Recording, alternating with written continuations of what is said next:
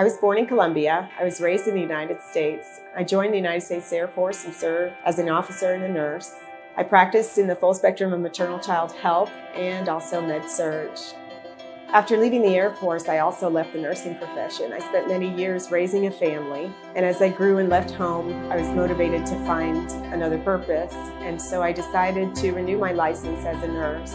And because I had ties to the military and ties to the humanitarian work, I decided to volunteer for the USNS Comfort. My parents were immigrants to the United States, and I know that I was an immigrant to the United States, and I was given great opportunity, and I know that. And for me, that's a treasure. It's a treasure to be bilingual. So to be able to come back to this particular region where I have ties, cultural ties, is a blessing to me. And to be able to come in the capacity that I've come in a humanitarian mission to provide medical care, to provide the needs of these people, that's something that I will always have and I will always treasure.